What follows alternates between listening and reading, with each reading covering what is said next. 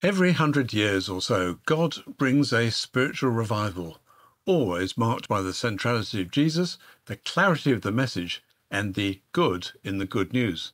It's as if we need a reminder of who God is and what he is doing.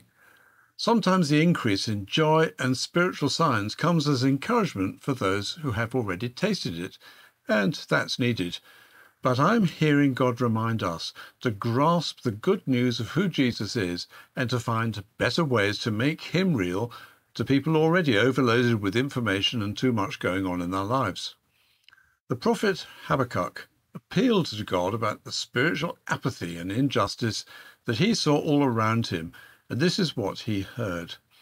Then the Lord replied, "Write down the revelation and make it plain on tablets so that a herald may run with it." Habakkuk 2:2. There seems to be a separating out of those whose message has become muddled with ecological and gender issues and establishment concerns, and those with a clear message about Jesus being central to what we believe and how he is present with us. It's the Jesus-centered churches which are growing strongly with young people and families.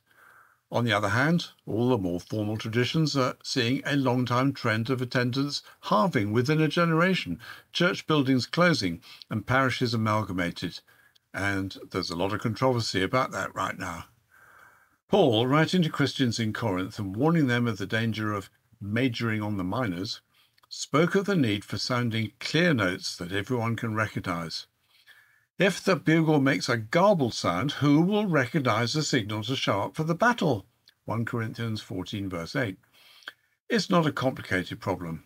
It's just that, humanly, we feel the need for complicated solutions.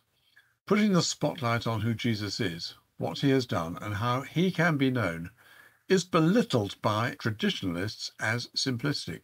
Turning from that human pride to express humility about our spiritual need is how we hear the guiding voice of the one who has already met that need.